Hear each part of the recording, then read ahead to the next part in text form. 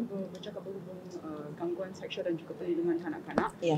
Is there a need for some sort of sexual education so that mungkin anak-anak mungkin lebih aware of like good touch or bad touch, for example, Yeah. and also know better about when they are victims of crimes? Okay, it's like this. I've just brought it to the cabinet meeting that I will be having a coordination meeting, not just with Minister of Education.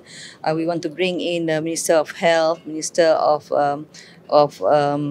Perpaduan Unity, and also KPKT. You know, because you have to have the ecosystem within the community.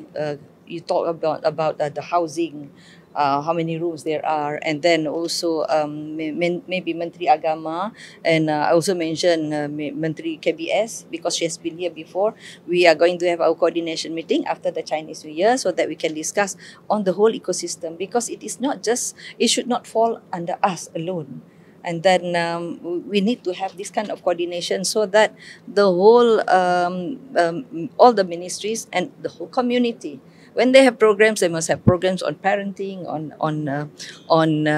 values. You know, talking about education, I did mention to the minister we want to know what is within the modules or the subjects among those who are studying in our education system now.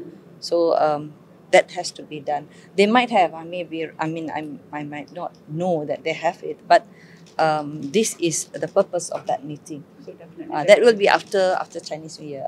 Yeah. Okay.